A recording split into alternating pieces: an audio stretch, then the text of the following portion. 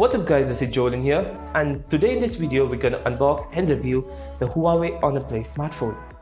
Huawei has launched the Play with nearly flagship specs at a very competitive price, that is 19,999 rupees in India. So can it be competitive enough in this booming smartphone market? Let's find out.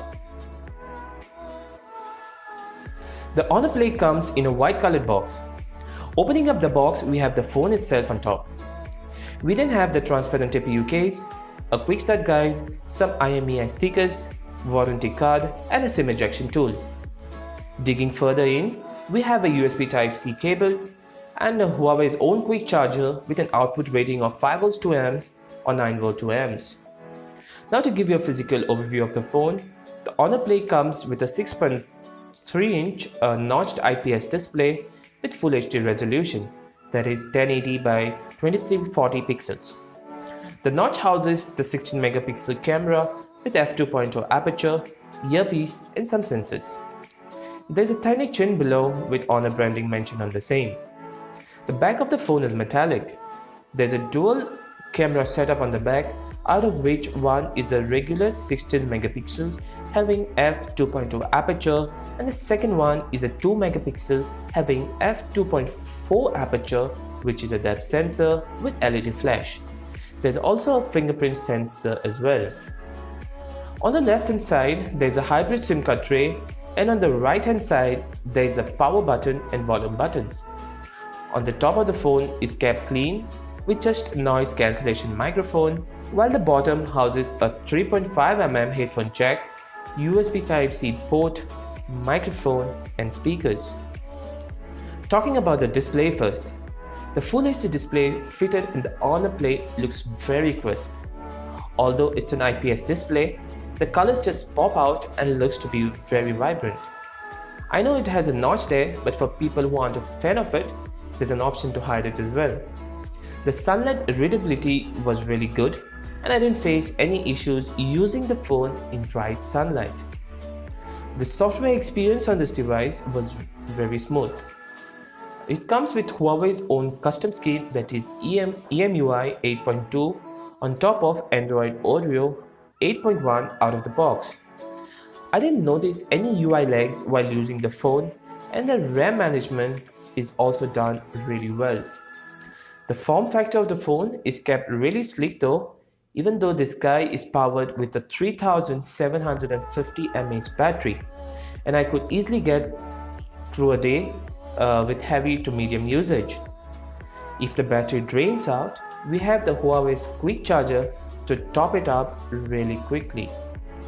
Securing the device with fingerprint and face unlock is also present here. The fingerprint scanner is really fast and unlocks the device very quickly, whereas on the other hand, the face unlock also works fine to the most part, although it doesn't work in pitch darkness. I would suggest using a fingerprint scanner though, as it's more secure than the face unlock. Gaming experience was a breeze on this device, as it's powered with HiSilicon Kirin 970 chipset, which is an octa-core processor with Mali G72 MP12 GPU coupled with 4GB of RAM.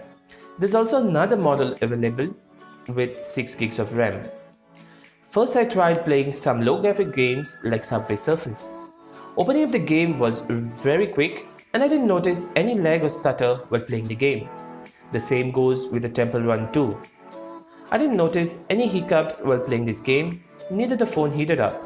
So playing low graphic games wasn't a problem at all. Secondly, I switched to graphic intensive games like PUBG. I played it at the highest graphic settings. At the start I noticed some minor lags, but then it was very smooth throughout the gameplay.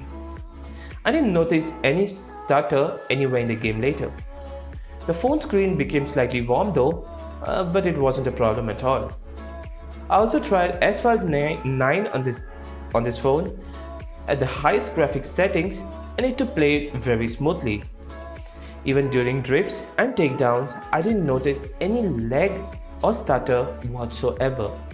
No unusual heating up of the phone was observed during the gameplay. So in terms of gaming, the Honor Play holds up really well in my opinion. Now that Huawei has introduced a GPU turbo update to this device, I feel it will enhance the gaming experience even further. Coming to the cameras now. The Honor Play comes with a dual rear camera, out of which one is a 16 megapixels and the other is a 2 megapixel unit for depth sensing. I've clicked in some pictures with the rear camera and it turned out to be really good. Here are some pictures clicked in good lighting conditions.